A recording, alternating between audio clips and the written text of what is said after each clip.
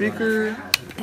We are here at the Moss Art Center where students, middle school students and teachers, public school teachers, are working together to build musical instruments. So they're starting from scratch, they're building from junk, they're programming, they're building out of cardboard and repurposing things, and they're programming using computer programs and sensors to build a musical instrument that will play something tomorrow. We've been doing this for 6 years now. It was started practically on a whim, like, hey, we should do a camp. So it really brings the staff together to have survived this thing together. The kids who have come through the camp, some of them, this is their 3rd or 4th or 5th year coming, we've watched them grow.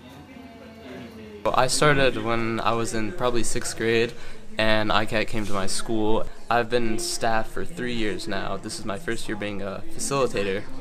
And it's definitely interesting to have both perspectives, from the student being taught by these incredibly smart, like genius people working here and volunteering their time.